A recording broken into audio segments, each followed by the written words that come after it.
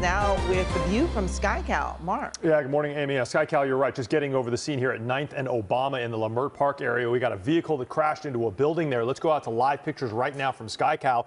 You can see in the center of your screen here, there's that small passenger car that crashed right into what looks like a home on the corner of 9th and Obama in the Leimert Park area. This happened just a few minutes ago, and LA City firefighters and LAPD are on scene at this crash.